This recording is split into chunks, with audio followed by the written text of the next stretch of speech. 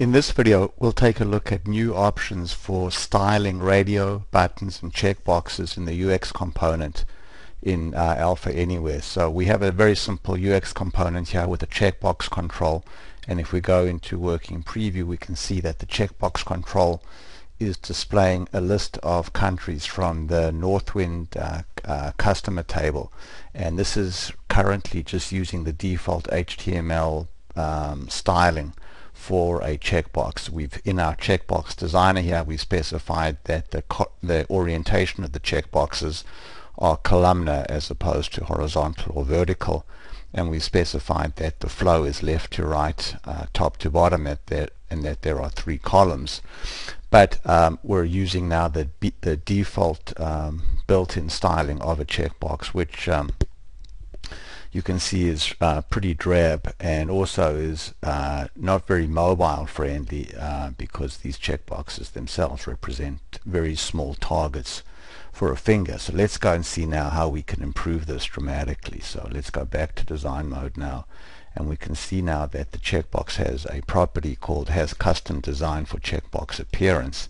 And then let's bring up the builder, and we'll just select the default appearance right now, and then come back here and do some additional styling.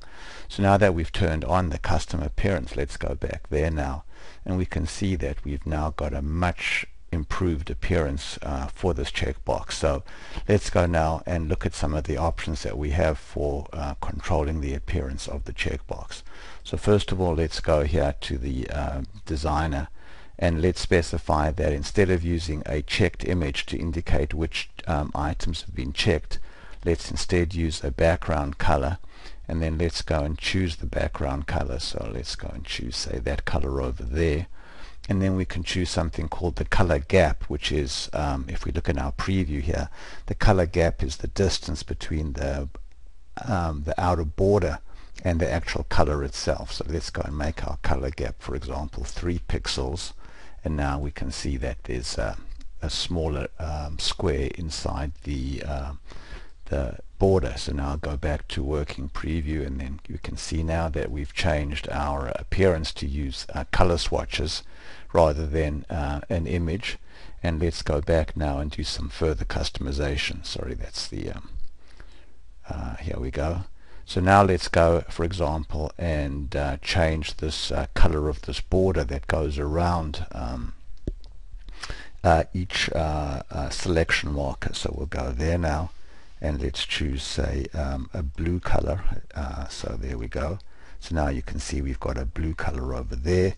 Then let's go and make each selection a little bit bigger. So I'll go here and make it, say, 25 pixels by 25 pixels.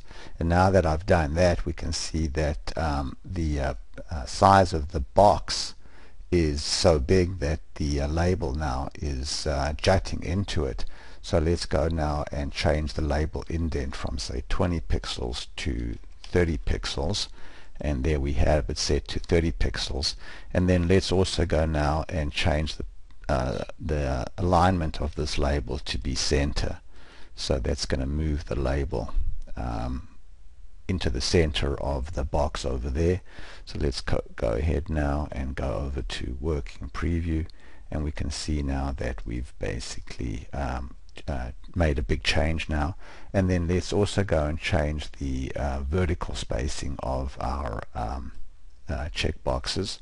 So we'll go here now, and let's just make this a little bit bigger. So we'll go to our vertical spacing and change that to, say, 4 pixels, and then go overhead now and go back to our working preview there. And now we've basically got some more spacing. Let's change that. Let's make that even bigger. So we'll go back now and make this into, say, 10 pixels, and see how that looks. So go there, and now we've got more spacing, and we've got really nice looking checkboxes right now. So now the same principle applies to radio buttons. So let's pause now and pick this up in the next video. So we're continuing with our video now on how to customize the appearance of radio buttons and checkboxes. So let's now go and add a radio button control, and we'll go over here to radio buttons, and we'll just call this RB1, and then let's go and define some static choices for this radio button. So I'll go here and type in, say, red, green, blue, and yellow, and now go ahead and preview this so we can see that there's our radio buttons. Let's basically increase the width, the horizontal width of the control so it doesn't wrap. So I'll go here and type in, say, 5 inches. So now we have a standard Windows or HTML rendition of a radio button. Again, you can see it's not that great looking. So let's go now and customize that. So we'll go back to our radio button here, and again we'll specify that we have a custom design for our radio buttons, and then open up the designer so you can see here's our designer, and there's our radio buttons. Now choosing a check mark as the icon doesn't make as much sense for a radio button, so let's go and choose a different image. So we'll go here and choose a built-in alpha image, and let's go, for example, and choose, say, the green ball. So now there's our image, and let's go now and preview that so we can see now we have our green ball.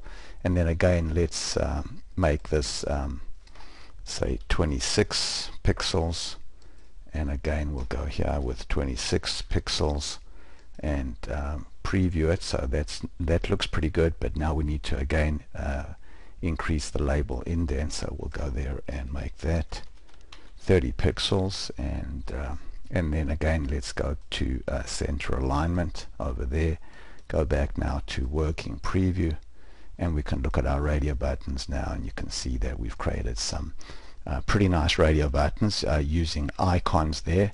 And let's go back now and choose an icon not only for the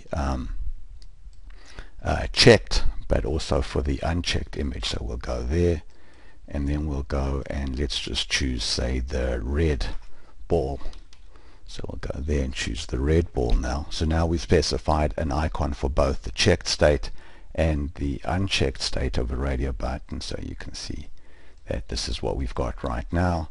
And then if again we want to use a color swatch rather than an icon, we can go back over here. So let's go back one more time to the builder and turn off both the checked icon and the unchecked icon. Choose a color swatch over there. Let's go and choose, say, a green color.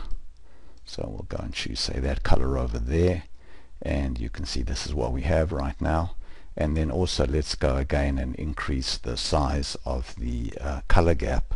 So we'll go here and say 3 pixels, and now we'll go back to working preview. So now we've got pretty nice looking radio buttons. And then let's make one final tweak. Let's go and set the border radius of this border and also the color. So we'll go back now and go back to our custom appearance, and we can see that currently the border radius is set to 10 pixels, which isn't really giving us a nice round appearance there. So let's make that, say, 20 pixels, which is giving us now a much nicer border there. And then let's go and change the color to say let's choose, say, that color over there, and then click OK, and now go back to working preview. And now you can see that we've got a very customized appearance for our radio button that is much more attractive than the built-in HTML radio buttons and checkboxes. So thank you very much for watching. This video is an addendum to the video on styling radio buttons and checkboxes, and it's aimed at users who are interested at what is going on behind the scenes as to how this customized appearance is actually achieved. So if we go back to design mode now and take a look, for example, at this radio button, we can see that in the builder over here there's actually a button here, hyperlink here, called Show CSS. And when you click the button, you can see that some CSS is shown over here.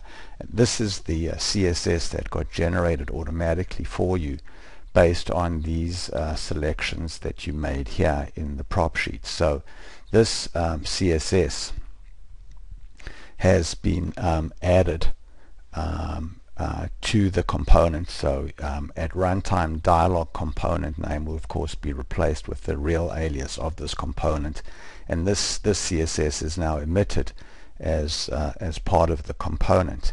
Then you can see that if we actually go here and we turn off the has custom design for radio button property here, we'll see that there's actually a new property in the UX component called the class name for choices.